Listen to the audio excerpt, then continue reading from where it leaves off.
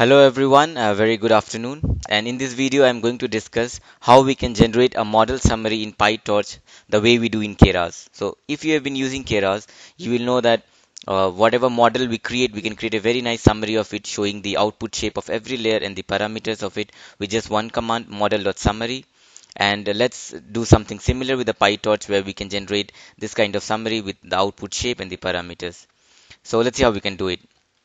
So in PyTorch, if you want to just see the model, you can just simply print the model and you will see all the model layers in a hierarchy, specifying what layers are they, their filters and all their parameters. But if you want to get a summary like this, where you want to know the parameters, the output shape after every layer and their sizes, then we can do it using one library and it's called a torch summary library. It's a very nice library and it's very easy to install. Just do a pip install torch summary and you will get it in your environment.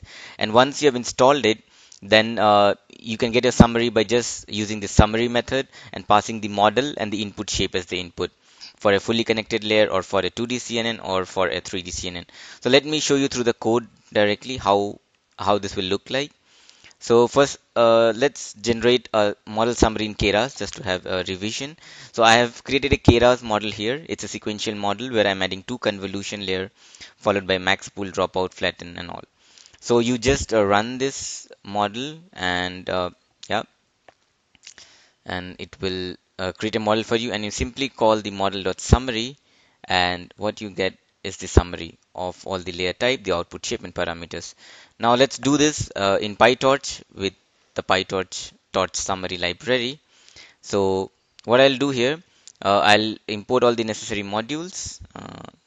Let me just this is you have to import the summary module from the torch summary, and what we'll do is we'll first check whether we have CUDA available or not, and we can do with this command. And the goal is if you have CUDA available, then you have to transfer your model to the CUDA. If not, then it will be on the CPU.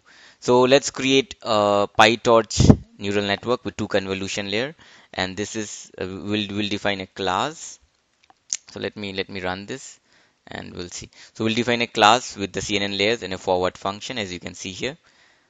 And this way you can define your model in PyTorch. And then let's call our model and you can see the model architecture with just a print model and you can see what are the layers defined, the max pool, conv, the linear layers. Now we'll transfer it to the device. If I'm using CUDA, it will be transferred to the CUDA or else in the CPU. And now in order to create a summary, we'll just use the summary. We'll pass this defined model and we'll give the input. So this is a CNN model which takes 2 by 2 to 4 by 2 to 4 RGB image. So I'll pass 3 by 2 to 4 by 2 to 4. So in PyTorch, the number of channels is given at the front. And now when I run this, you will see a very nice summary created for you here.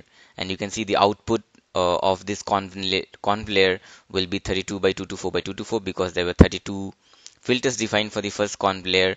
And since I used a padding of 1, my output size did not change. So this gives you the output shape of every layer. Now, not only this, you can also see the output summary of the pre-trained model. So I'll use a torch vision to import a LXNet, and let me show you with LXNet how it looks like.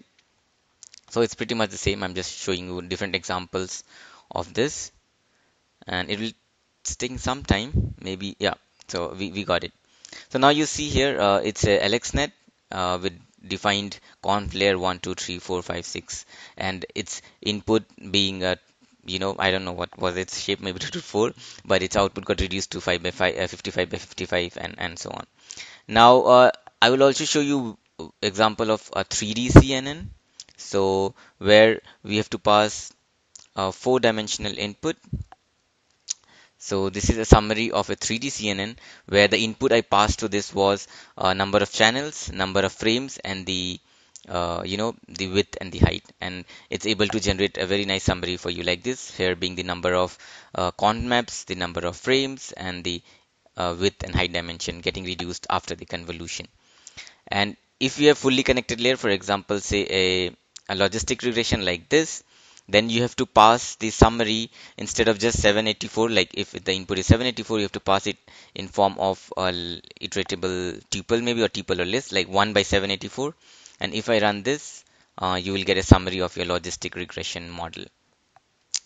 So pretty much that's it from this. I just wanted to show you that there is this function called summary, which you can use it to generate a very nice, summary of the flow of your output through your model. And yeah, that's all. But before I close down, I just wanted to use this opportunity to mm, maybe create a little awareness about the coronavirus. So it has been declared by WHO as a global outbreak, more than 47 countries being affected and more than 82,000 people's already getting affected with this. So the basic thing that you can do is you frequently wash your hands with your alcohol-based hand wash or soap water, and after coughing, sneezing, toilet, eating, before eating and all that, you just wash your hands as much as you can. That will kill the virus. And also, do not spit in public.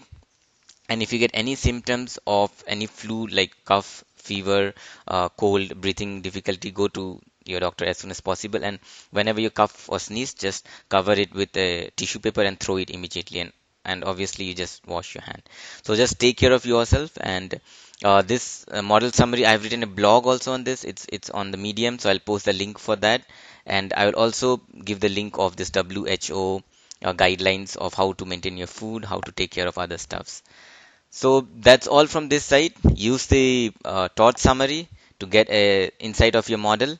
And till then, till next time, keep learning and keep exploring neurons. Bye.